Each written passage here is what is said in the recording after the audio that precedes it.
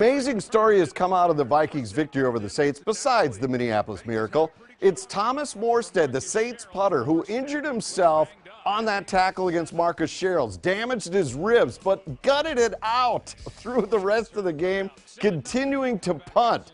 It was amazing to see him out there. Then after the Vikings won the game, he was the first Saints player to come back for that extra point try at the end of the game, even though his team just had their hearts ripped out. Viking fans were so impressed with his sportsmanship and toughness, they started donating to his charity that helps children's health.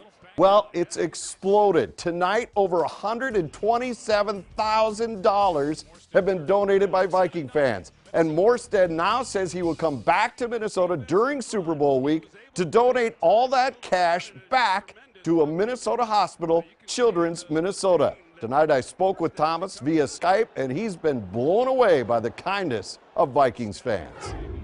It's been pretty wild. You just don't, every now and then you'll see a viral story where a tremendous amount of support and people get behind a certain cause, and you always look at that and think, wow, that's just really special when everybody I guess gets emotionally pulled towards kind of a common goal of helping something or someone.